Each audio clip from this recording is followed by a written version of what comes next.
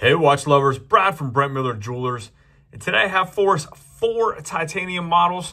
I have 2 Tudor, I have the Pelagos 42, the Pelagos 39 in my left hand, and in my right here I have the Grand Seiko SBGE285 and 283. The 83 is the black dial, the 85 here is often referred as the mist flake dial with some texture on there, kind of a gray, subtle gray, not a white dial.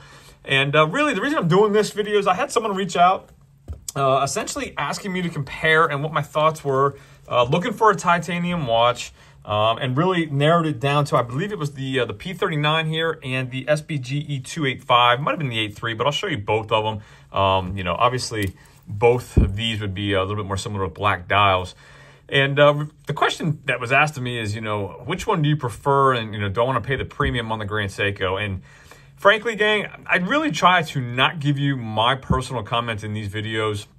Try to present the facts, put them side by side, and let you, the consumer, decide how you want to spend your money. That's not my job to tell you how to spend your money. It's really just to try to give these side by side and let you make the decision on what's best for you. I'm just one watch enthusiast, and what we're looking for in a watch may be completely different.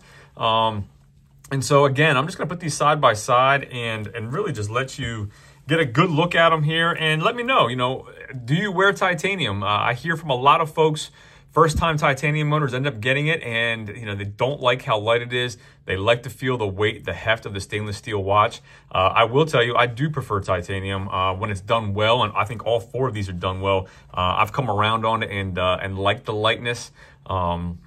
So I am a fan of titanium. Not that I don't like stainless steel, but all of these are obviously going to wear a little bit lighter. I'm not going to go over the specs on all of these. I will list them in the description. I reviewed these plenty enough that, again, I'll list all the specs in the description if you're looking for the actual specs.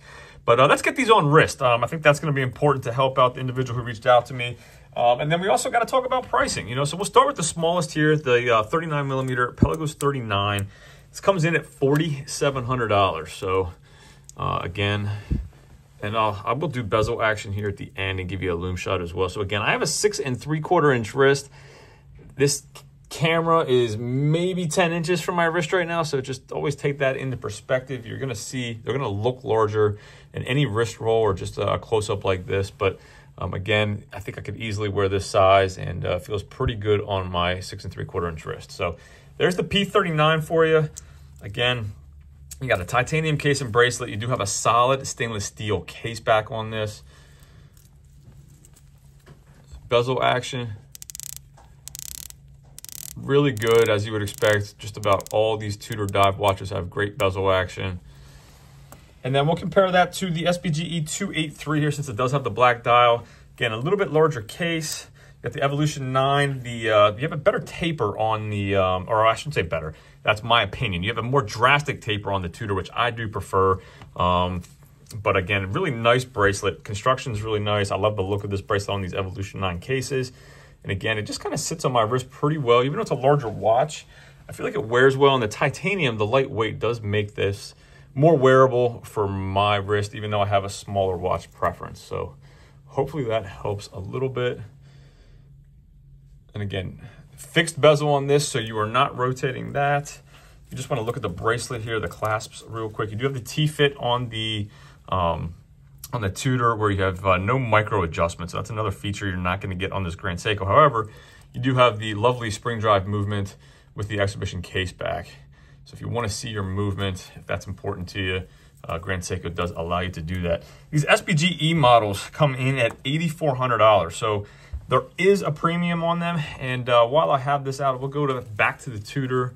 This is the Pelagos 39 LHD left-hand crown. So the crown's on the left, and you also have more like what I'll call ecru or beige markers, kind of a faux patina, but you do have a roulette date wheel. Your even days of the week are going to be done in red. No date complication here on the P39, but you do get the Pelagos text in red on both. So hopefully that's a good look there. You can also see the knurling on the bezel here, a little bit more compact and a little bit closer together, actually a lot closer together compared to that P39 bezel. So again, here's the 42. Wears a little bit larger than I prefer on my wrist at 42 millimeters, but again, if you like a large watch or have a larger wrist, I know not everybody has a sub 7-inch wrist. give you a look to see how that wears.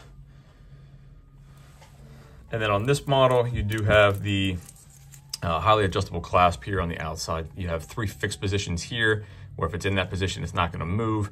And then if you do loosen it here, you have springs underneath on the side of this clasp that allow this to allow your wrist to kind of just move with your wrist throughout the day. So that's the clasp on it. And then last and not least, but not least, SBGE285. Again, really nice textured dial, spring drive movement. Love the floating seconds hand on this. Again, the Grand Seikos, you're getting the date complication. P39 you're not, and the 42 you are. And then you also have GMT. So these are GMTs as well. All of them signed screw down crowns. So again, it's gonna wear, I think it looks a little bit larger just aesthetically because of the lighter dial, but again, the specs are the same as the 283. So hopefully that gives you a little bit better idea of these side by side. And genuinely curious, do you like titanium watches? What models are your favorite? If you own one, what do you own or what do you wear? Would love to hear and read that in the comments. Let me hit the lights, give you a quick loom shot.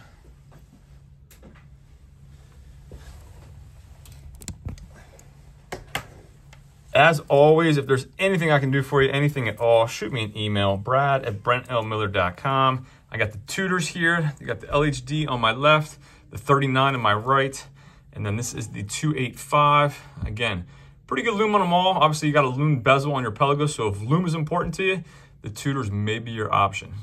So again, let me know what you guys think. Where are you spending your money? If you're looking at one of these 4, look forward to hearing what you have in the comments. Thanks for viewing, and we'll see you in the next video.